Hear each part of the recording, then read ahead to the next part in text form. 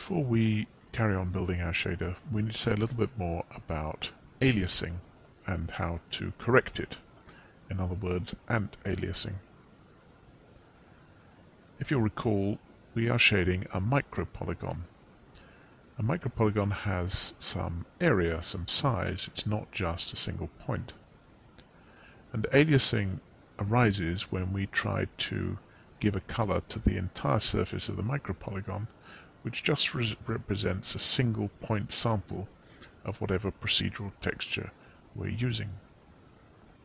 It's much easier to illustrate this in 2 dimensions. Let's imagine this sine wave represents a procedural texture that we're calculating and applying to our micropolygons.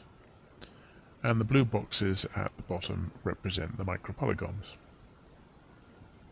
If the micropolygons are small compared to the wavelength of the texture we're applying, the procedural texture we're applying, then we don't get much of a problem. The individual samples are sufficiently detailed to capture the color of the surface without too many problems.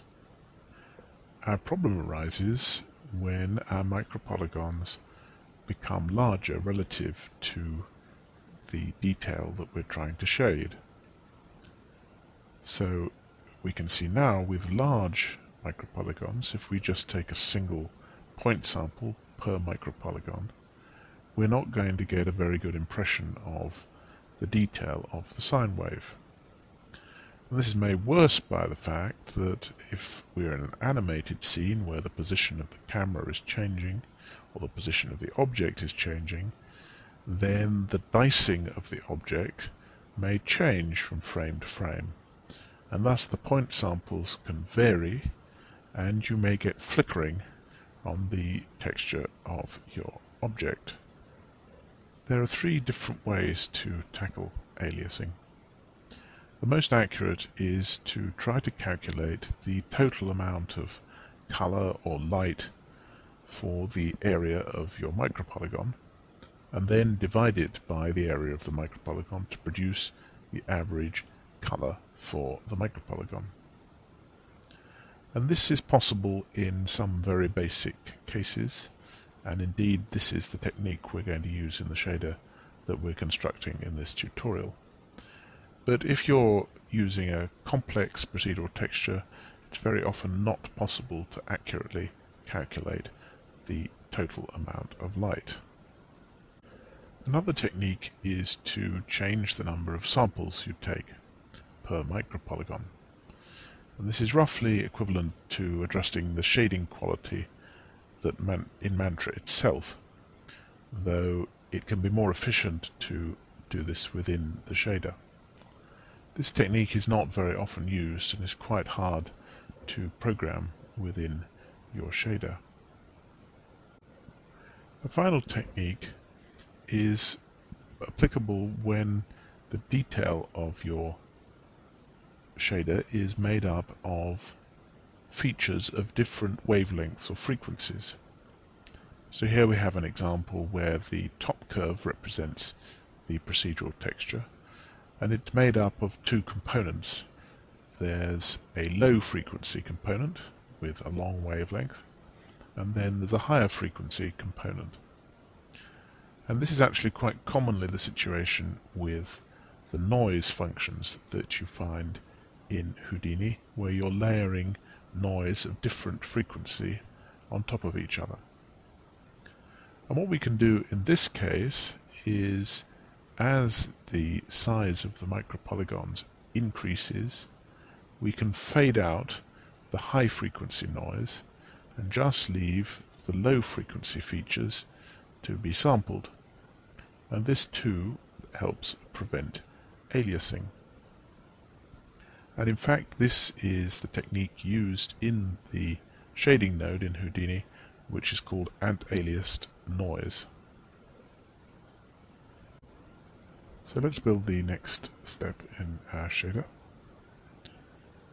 And I'm going to ignore the texture that we've laid down for the moment, and we're going to try and put a border around the object. And we're going to do this by creating a parameter which I'm going to call gap width. And if I type $OS in there, then the parameter name will be the same as the node name, and we can call it gap width, and it's going to be a float, and I'm going to give it a default of 0.1. And again, let's color this node. What I want to do is have a gap on either side of our object. So I need this to apply both when the S value is very low and when it's very high.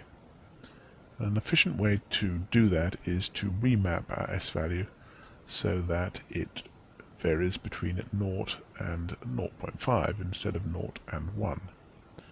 And we want to remap it so that if the value is close to 0, it stays close to 0. It then rises to 0.5, and then as the value gets to 1, it decreases again to 0.5.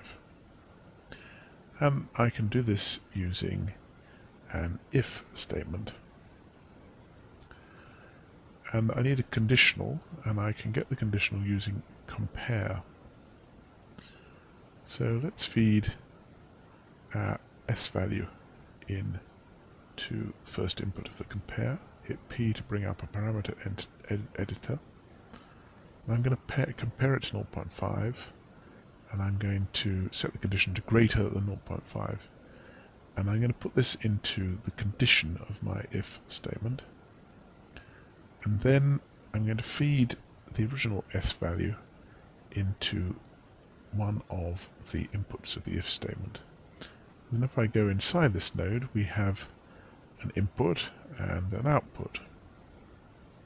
And the nodes in between here will only be executed if the condition is true. And if the condition is true, S is greater than 0.5, so I want to subtract S from 0.5, from 1 rather. So we can do this using the complement node, which subtracts the 1 minus the input. So we feed S in, and we feed the result back to S. Now, an if node works as follows. If the condition is true, then the code inside here will be executed, and the value of S that comes out will be different from the value that comes in.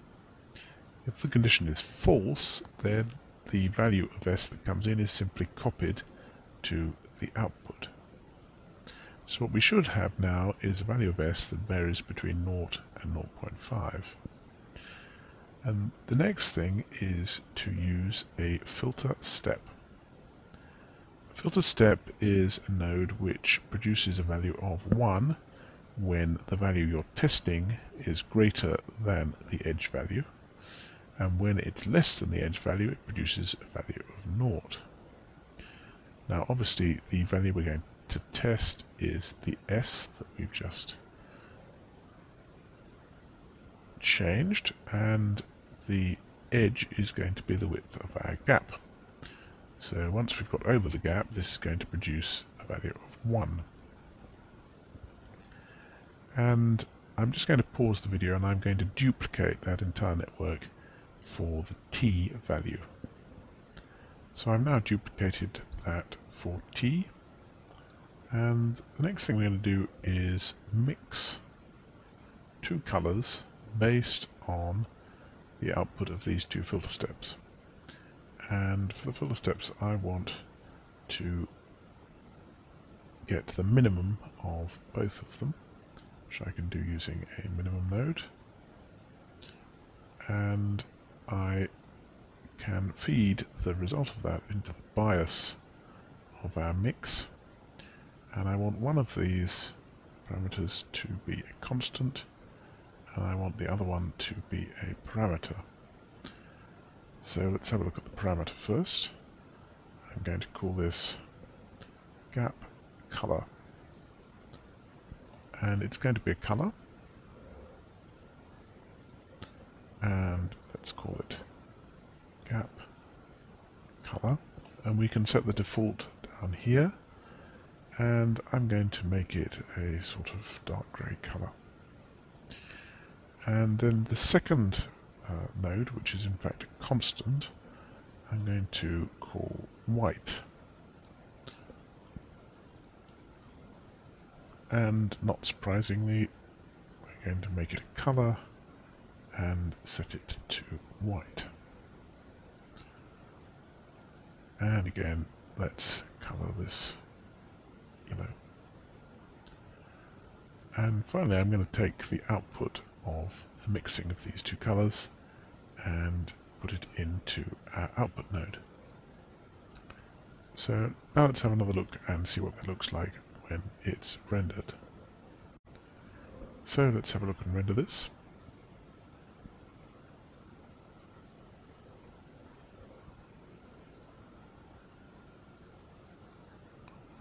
And we can see we get a grey border around our grid.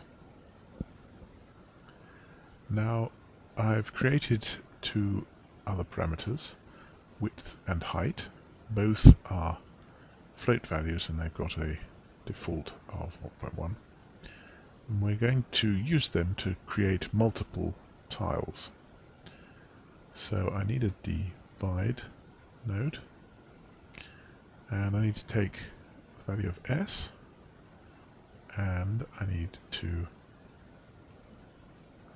divide it by the width, and that's going to give me a value, since this is 0.1 by default, it's going to give me a value that varies between 0 and 10. But I need something going into these nodes here which value varies between 0 and 1. So what I need to do is take the fractional part of the result. So for example, this might give a result of 5.23. The frac node will produce a value here of 0.23. And I need to feed that into our compare node, and I need to feed it into the s on the if node. And I'm going to pause the video and repeat the same for t. So I've duplicated that for t. Let's have a look and see what we get when we render.